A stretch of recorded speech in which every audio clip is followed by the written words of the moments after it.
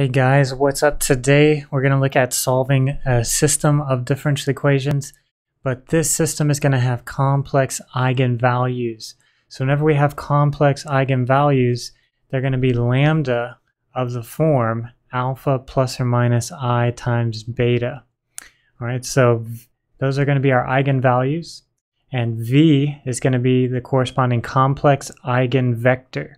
So it's going to have complex numbers in the eigenvector itself. Then, if we take the real part of that eigenvector, so the parts that only have the real numbers, not the imaginary part, that's the k vector. That's going to be our first eigenvector that we use in our solution. And then W is going to be the imaginary part of that complex eigenvector. That's going to be the second eigenvector that we're going to call in our solution. So the general solution, if these are given, lambda is alpha plus or minus I beta, and k is the real part of the complex eigenvector, and W is going to be just the pure imaginary part of the complex eigenvector, then the general solution, the vector x of t, is going to be c1 e to the alpha t cosine beta t times the first, what we're calling eigenvector k, minus sine beta t times the second eigenvector, which we're calling W, plus c2 e to the alpha t cosine beta t times W plus sine beta t times k. So that's the general solution if we have a complex eigenvalues. All right, so the system of differential equations we got here is going to be dx dt equals x plus y, dy dt equals negative 5x minus y. All right, and then the general solution is found by starting off with a minus lambda I determinant equals 0. So what is A? A is just the coefficient matrix over here, 1, 1, negative 5, negative 1. And then lambda I is just lambda times the identity matrix, which is lambda 0, 0, lambda. All right, so those are our two matrices. We want to take the determinant of A minus lambda I. So A minus lambda I is going to be 1 minus lambda, 1, negative 5, and then negative 1 minus lambda. Take the determinant, set it equal to 0. That's going to give us 1 minus lambda times negative 1 minus lambda plus 5 equals 0. Now just multiply that out. We're going to get negative 1 plus minus lambda.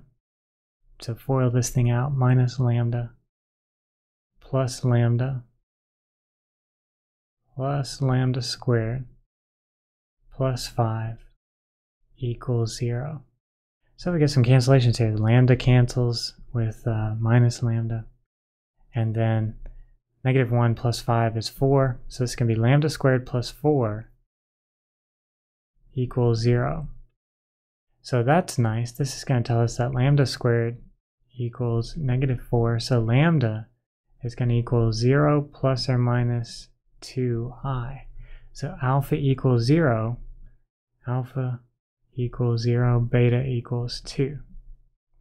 So we're going to keep that in mind whenever we go to our general solution at the end. But now we got to find the corresponding eigenvector. So we're just going to find one eigenvector first, and then take the real and imaginary part to get the purely real eigenvectors for our general solution.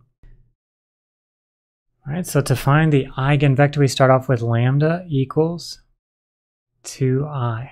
You can pick minus 2i, but this one's going to be a little bit easier. We'll just pick lambda equals 2i. It doesn't matter which one you use to get your complex eigenvector v, because they're just going to be off by a negative sign. But we'll use lambda equals 2i and solve the system a minus 2i times the identity times the vector v equals the 0 vector. So we want to solve this system of equations using lambda equals 2i. All right, so that's going to be 1 minus 2i, 1, negative 5, and then negative 1 minus 2i times the vector v, v1, v2 we'll call it, equals the 0 vector. All right, so how do we get the components here? We'll just use the first equation. The second equation is actually the same as the first equation, but we have to do a lot of complex algebra to get this equation to look like this equation up here. So we'll just work with the first equation because it's a little bit simpler.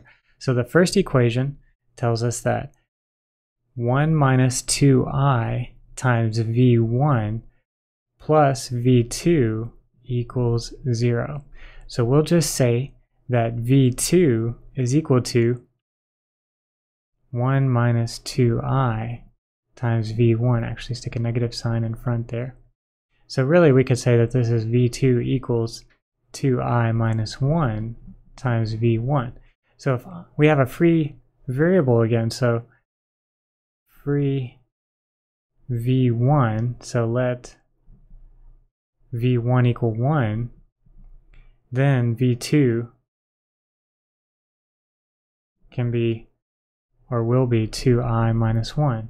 So our eigenvector v, so we get our eigenvector v is equal to, well, we've let v1 equal 1, well then v2 can be 2i, or will be 2i minus 1.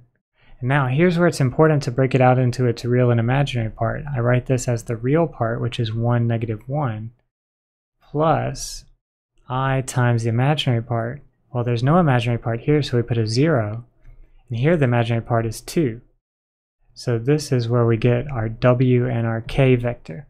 So this is going to be the k vector. And this is going to be the w vector that we use in our general solution.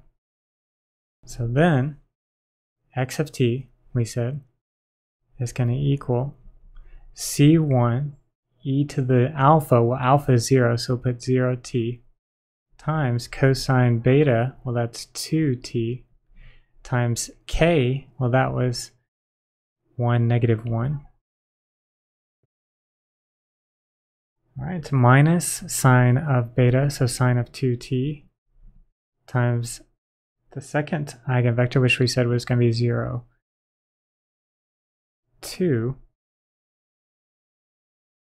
And I'll just go down to the line here. We'll say plus c2 e to the 0t, and then pretty much the same thing, but switch the eigenvectors around and change this to a plus sign. So cosine 2t times the second eigenvector 0, 2, plus sine 2t times the first eigenvector 1, negative 1.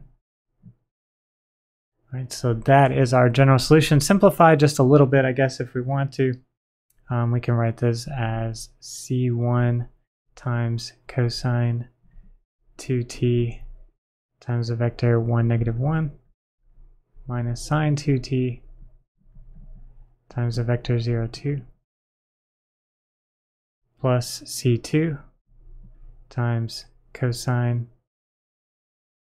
2t times the vector 0, 2 plus sine 2t times the vector 1, negative 1. And then we can pull out the component forms of these if we want to. Alright, if we wanted to pull out the component forms, we would take the first component of each vector. So that would be like c1 times cosine 2t minus c2, or minus c1 sine 2t times 0. So actually we wouldn't even include this term. And the same thing here, we wouldn't include this cosine term, we would just add c2 sine 2t. So this would be the first component of our solution. The second component would be similar, just pulling out the second component from each vector. So that's how we do complex eigenvectors.